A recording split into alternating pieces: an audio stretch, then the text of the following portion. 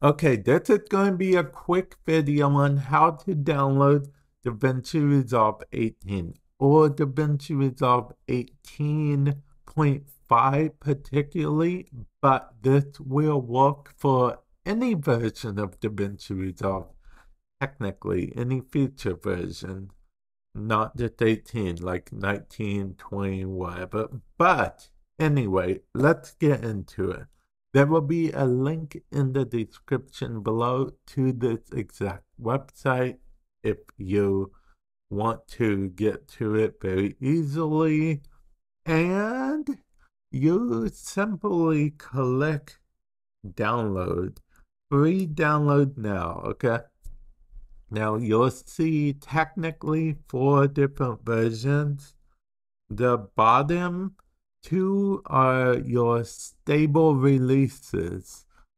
Your stable releases, not buggy at all, or, severely less buggy than the top. We'll get into the pros and cons of both of them. DaVinci Resolve 18 and DaVinci Resolve Studio 18.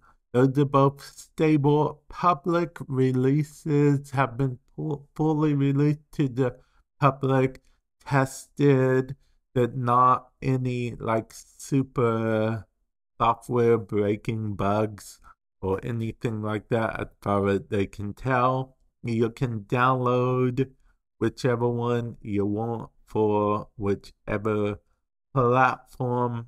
Now you can actually download the studio version of DaVinci Resolve from the same thing for quote unquote free. But I would like to let you guys know that when you start the studio version for the first time, it will require you to either use the activation code or plug in the USB activation drive that came with your version of DaVinci Resolve Studio if you bought it elsewhere. I definitely would like to remind you guys of that. And now for the key difference. The DaVinci Resolve Studio 18.5 public beta, or whatever public beta is available here at the time. Now, this is like all of your new features and stuff. Features that are technically coming to DaVinci Resolve, but it's not in a full stable release. So it might be prone to crashing a bit more, or might be a bit buggier and stuff. It's kind of like use at your own risk type thing. So definitely download whichever version is right for you.